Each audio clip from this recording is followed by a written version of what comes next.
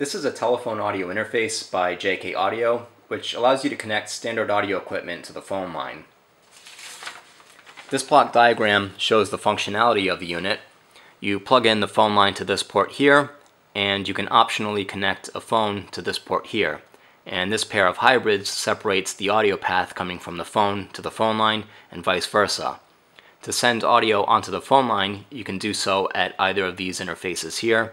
And to pull audio off of the interface, you can go through this path, which comes from the phone line, or through this path, which comes from the connected phone.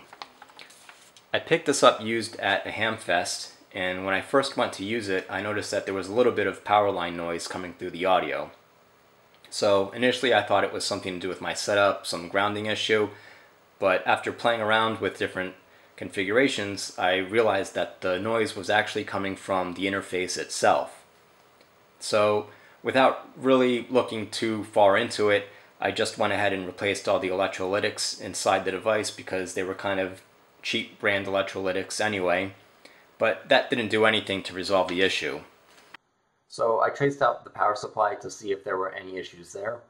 A 16-volt AC transformer plugs into this port, and that gets rectified by a pair of bridge rectifiers. And this bridge gets coupled through a pair of capacitors, which allows for a bipolar supply to be formed.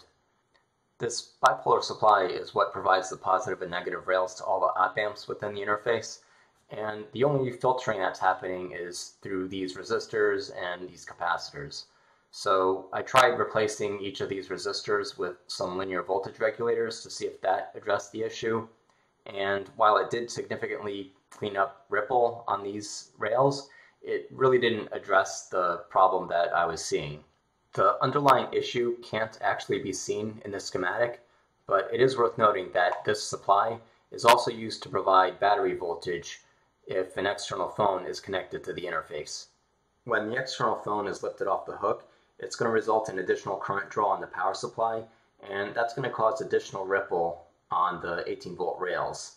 This ripple will mostly be rejected by the op amps, but since it's part of the talk battery, it's not going to get rejected by the hybrid, which is what these two transformers are part of.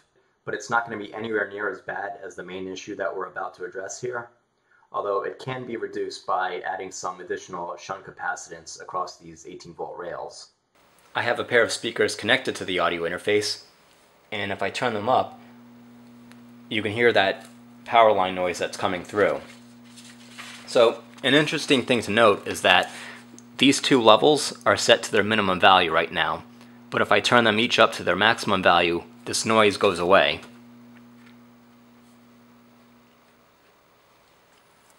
And we can go ahead and take a look at this on the oscilloscope.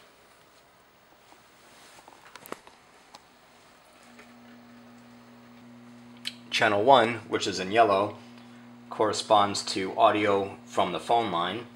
Right now the potentiometer is at its minimum setting, and as I turn it up at the maximum value, you can see that the power line noise is pretty much completely gone. Likewise for channel 2 in green, this is audio from the connected telephone. As I turn that up to its maximum value, the same effect happens. So if we look at the peak-to-peak value, it's about 3.85 millivolts, and it's the same for both channels. Turning back to the audio interface, let's open this up and see what the root cause is. I've already removed the screws from the bottom.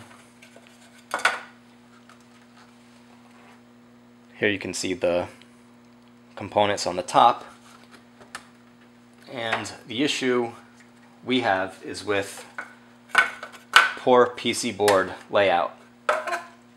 So let's see if I can prop this up.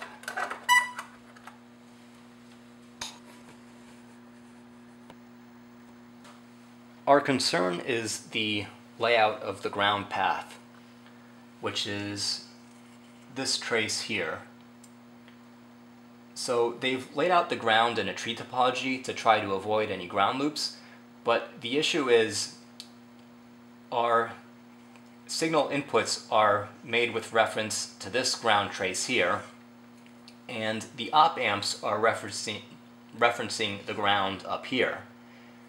But between these two paths, in this region here, is where our power supply lies. And in particular, between this point here and this point here, there's a fairly significant amount of current flowing, which results in a voltage differential between this ground and this ground. And we can actually hear this if I go ahead and take this wire and short from here to here.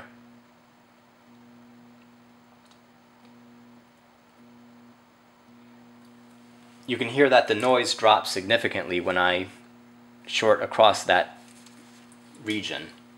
To resolve this, we'll cut the ground trace here and reconnect this ground rail to this ground rail with a separate wire.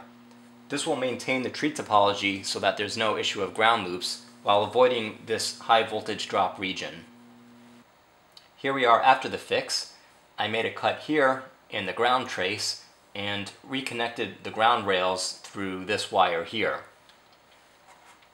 Now, if I go and short across the connection that I just cut, you'll hear that the power line noise comes back.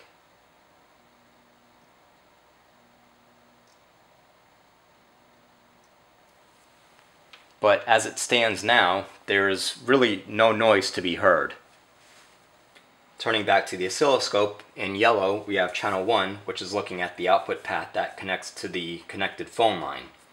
We're at the minimum line level setting, which was originally the noisiest setting, and as you can see there's almost no power line noise, and we're at 1 millivolts per division. If I go ahead and turn the potentiometer up to the maximum value, you can see that there's no degradation in the output.